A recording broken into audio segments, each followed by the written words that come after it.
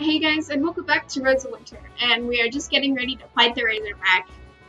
We're gonna leap in front of Kuya and protect him because we are awesome. I don't care how strong Prince Kuya is. He hired me to protect him, and that's what I'm going to do. I leap in front of him and swing my sword out in a wild arc. My sword scratches the Razorback's nose. It squeals angrily and veers off, but only for a moment. What? You hit it! You actually hit it! Just a tiny scratch. I think it was more surprised than hurt. Don't celebrate yet. The Razorback changes course and comes thundering at us, angrier than ever. I don't think a simple scratch will stop it this time.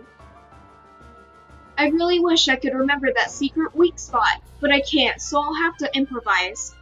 Hold on tight. What? I'm not sure if I can do this, but I have to try. As quick as I can, I sheath my sword and take Kuya into my arms. He's heavy, but I can manage it, and hold on to him so as tightly as I can and leap into the air, an instant before the Razorback hits us. Against all odds, I jump clear over the beast. I know I shouldn't care about this stuff right now, but a part of me wonders if I look cool. We land safely in the snow, while the Razorback searches furiously for where we disappeared to. Rosemary, that was incredible. We're not out of the woods yet. It just spotted us. The Razorback comes charging again. I leap deftly aside, just barely out of reach of those tusks. The beast keeps coming, and I keep darting away. My body moves on instinct. I think of nothing but keeping Kuya safe.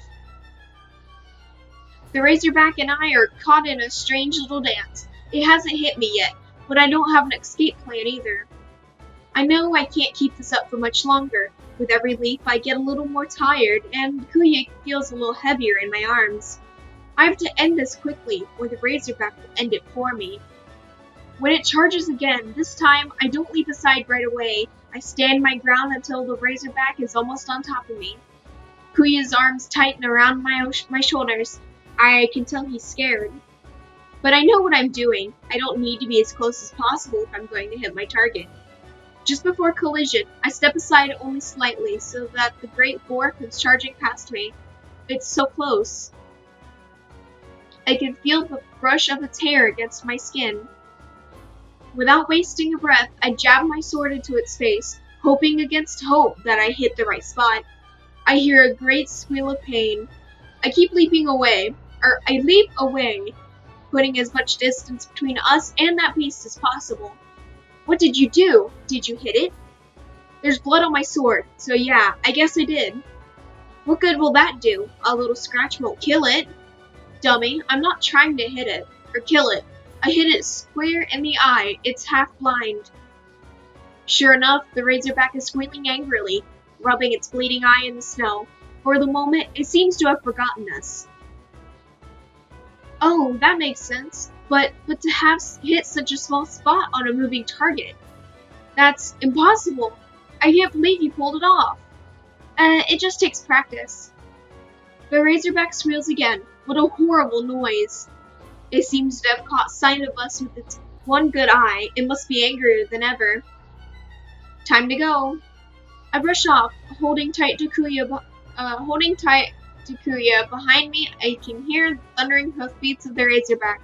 But it's losing blood now and can't keep track of us so easily. Eventually, the sound dies down, fading into nothing. We lost it. We're safe. I'm not sure how long I've been running. When we break out into a small, silent clearing, I finally feel like we can stop. Carefully, I set Kuya down and double over to catch my breath. Rosemary, that was so cool. Haha, what, cool? Really? Thank you for saving me. I'm sorry I didn't do much. I told you, you couldn't have done much more than I did, and it's my job to watch your back. Besides, we only barely escaped, and we'll have to be careful not to run into that thing again. An angry, half-blind Razorback with a grudge is bad news. But you're very welcome, Your Magnificence.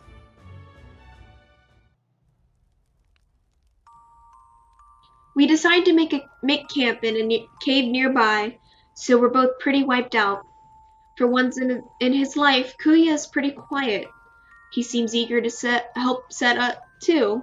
It's weird, but not unwelcome. I settle down for dinner by the fire. I have some hard bread and jerky in my pack. Kuya doesn't have anything. He must be hungry. Your Magnificence? You can have some of my food if you want. The great hunters of Moonforest say that the only proper way to feast is to kill the strongest animal you can find and devour its flesh right then and there. If the blood is still hot, it joins with yours and you can feel the very heart of the beast pound in your veins.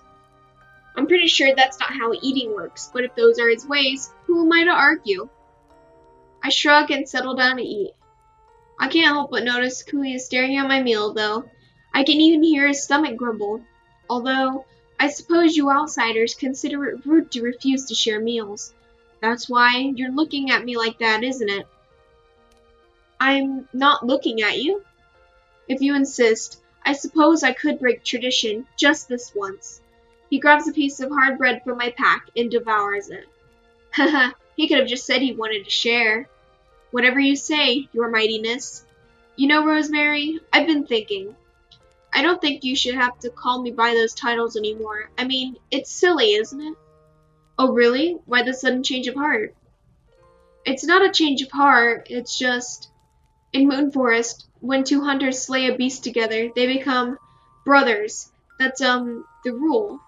It's not proper for one brother to consider himself superior to another. And since we slayed a beast together, you are my brother now. Or sister. Anyway, we're equals. I think your definition of slaying a beast must be pretty liberal. But okay, that works for me. Shall I call you Prince Kuya now? No, just Kuya. I mean, if you don't mind. Okay, Kuya. He finishes his bread in silence, hardly even looking at me. It's not like he's ignoring me, though. More like he's suddenly shy. But why would he be so timid all of a sudden? I just can't figure this guy out. Rosemary, do you remember you were telling me about how you had to fight a dire bear once? I'd like to hear the rest of that story, if you don't mind. Huh? Really? I mean, I guess I could, but... Why would you want to know about that? Or know that? You were right, it's not a very interesting story. I never even fought the dire bear. Please, tell me anyway? Okay, let's see. There was this dire bear, but you know that already. Anyway, it was hanging around the edge of a small village and scaring this one guy's herd of goats. But because it hadn't actually done anything, we thought it was a shame to kill it. So instead, the goat herd's wife made me this hat that made me look like I had goat horns. It was pretty silly. I went into the woods and started making these goat noises, you know, bleating. And the dire bear followed the sound into the woods. I managed to lead it far enough away that it never bothered the goats again. But the goat herd and his wife thought it was hilarious. They laughed and laughed at me, calling me stuff like Lady Bleats a lot. But they gave me plenty of cheese to take with me when I left, so I guess they're alright. When I finish the story, I cringe a little. Definitely a you had to be there thing. But to my surprise, that is absolutely, without a doubt, the funniest story I've ever heard. Rosemary, you're incredible. A great fighter and a marvelous storyteller. Is there anything you can't do? Ha ha ha. Laying it on a little thick there, isn't he? I'm starting to get freaked out. What is this guy's angle? I'll have to keep my wits about me in case he tries anything. I didn't think it was that funny, but thank you, I guess. Kuya finally stops laughing after a few minutes and wipes tears out of his eyes.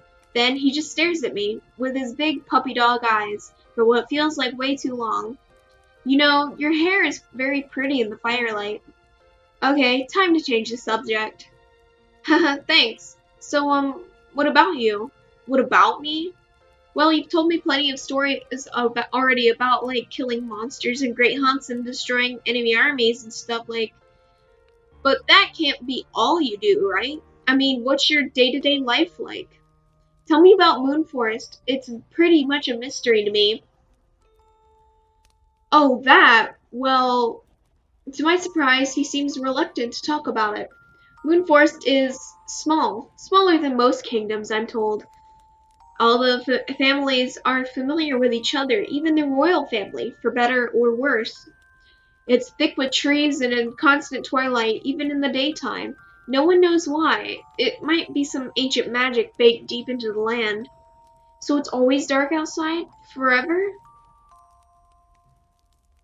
I think it kind of sounds beautiful.